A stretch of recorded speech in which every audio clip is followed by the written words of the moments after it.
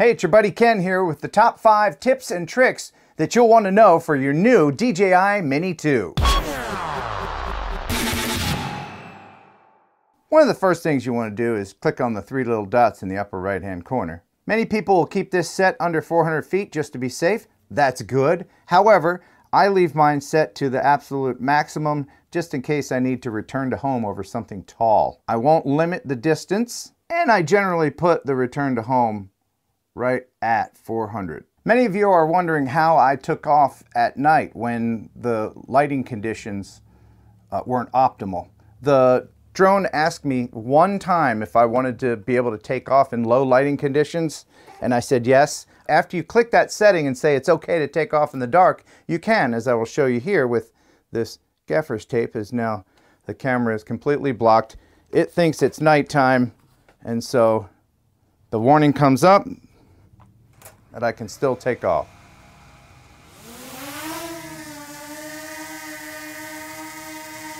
Sorry, buddy, I didn't mean to blind you.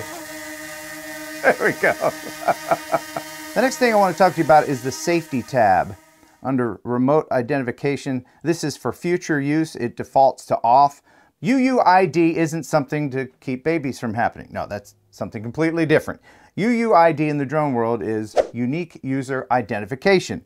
And you can turn that on if you really want to. There's not a use for it yet, it isn't being implemented, but you can also turn on your identification and flight information, and you can put in your name, whatever you want there. Again, this is for future use. You don't have to do this now. It's if remote ID becomes law in the land. In the meantime, if you don't want the government up in your business, well, you can just put that in there. I don't want the government up in my business. The next thing's really cool, and that is the Find My Drone option here. You can see where I am, according to the GPS. And then if you can't see it, if you don't know where it is, it's in a field, in a tree, in the tall grass or something, you just hit this start flashing and beeping. And it flashes, and it beeps. Saying, I'm over here, come rescue me. You can use other maps if you are using your phone and you're connected to the internet. You can use a Google map. And then if your drone is far away from you, you can walk right up to it. In the camera section, I would have the cache on while you're recording. That records to your device in case you crash in the water and you need proof to DJI of what happened, because very often you're not going to be able to recover your drone if you crash in the water. You can choose how much storage you want to use on your device. On the transmission page, it defaults to dual band, but you can manually switch between 2.4 and 5.8 gigahertz.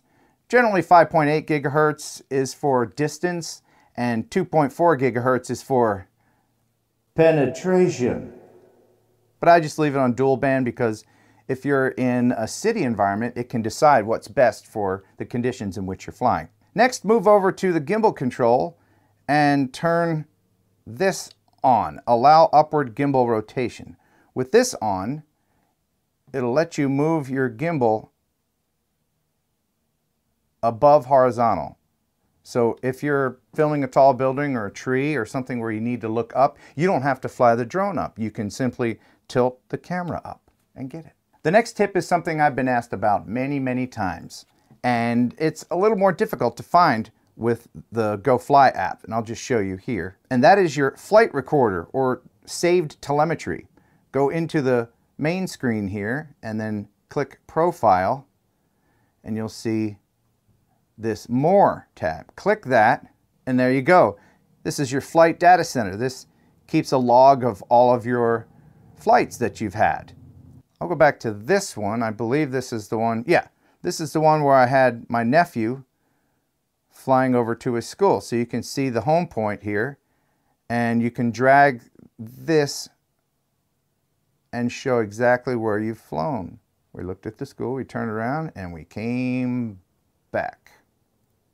So if there's any discrepancy with a neighbor, with authorities, and you want to show them exactly GPS exactly where you've flown, you can do it here. You say, well, that guy flew right over my house.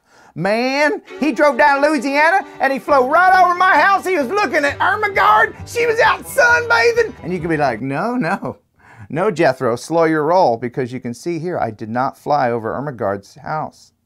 I was not spying on you. But here's the coolest thing about the flight data. Right here in the upper right-hand corner, if you click on the little control knob, that will bring up the recorded data from your controls. So you can go back and see exactly how you've flown. You see there? It shows the yaw and throttle, so you can review your flights and see exactly what you were doing. This flight data is linked to your count, by the way, so it saves all of this stuff from previous flights, from previous drones, all under your count, all in the same spot.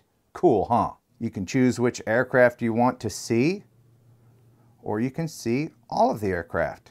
Now, there's one more very important thing that I've talked about before in previous videos, but I'll talk about it again, and that is how to start and stop. To start, sticks in. That's how you start, okay? Don't do sticks in again to stop. You just hold down the throttle and it will stop. There is something in the controller for emergency stops only, and that's in the Safety tab under Advanced Safety Settings. You can set this emergency option to do exactly what I suggested you shouldn't do, but there are a few situations where you might need it. And so you can turn this on to use anytime, of course, with caution. I will show you what it does in here. All right, so I'm going to sticks in, turn on the drone, and then take it off and hover. Okay? Now, it's in flight, and I'm going to do the sticks in. This will shut it off mid-air. It's a little wonky, but it does it. Here's a bonus tip. Don't do that. What I just did. Don't do that.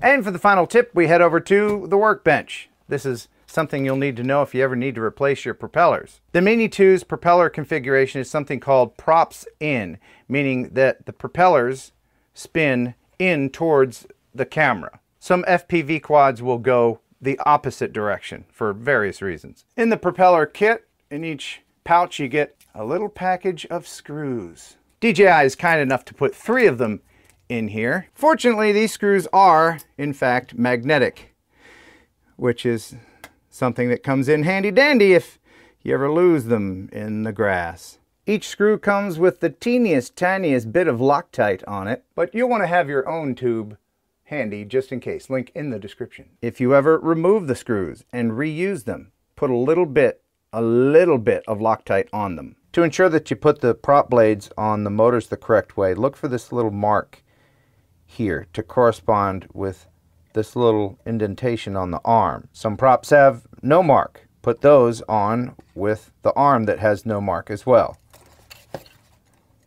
Marks, marks, no marks, no marks. Simple. And then while holding the motor steady, screw these down and tighten them.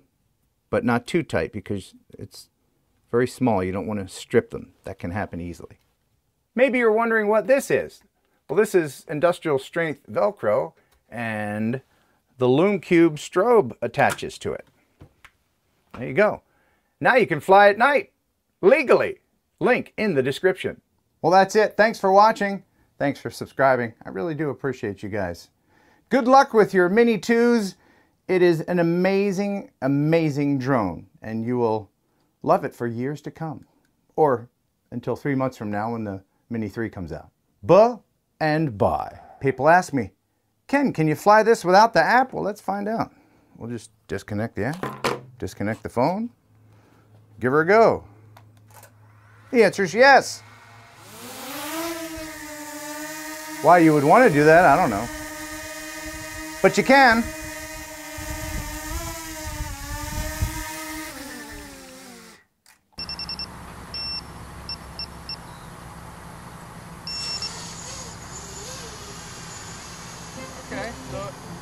far. It flies just like a regular.